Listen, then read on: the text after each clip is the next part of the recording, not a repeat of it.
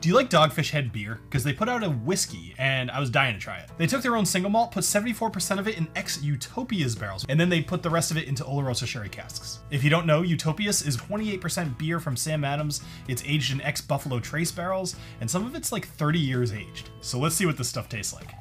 On the nose, it is incredibly dark fruits. It's prunes, it's plums, it's figs, it's raisins, it's cedar, actually. As for the taste, cheers. The Oloroso is pretty much just obliterated here. You almost don't get it at all. You do get like a hint of some of the darker fruits, but I also remember getting those in the Utopias. Now this is only 43%. The heat is like a little bit, but it's not bad. What it is carrying a lot of flavor with it. The plums, the raisins, the dates, figs, it's like a lot of darker fruits. You get vanilla, you get like some tannicness. The cedar kind of goes away, but you do taste oak. There's a nuttiness to this as well on the finish. Overall, $55 for a limited edition. They're doing something right here, and this one's absolutely worth trying. Cheers.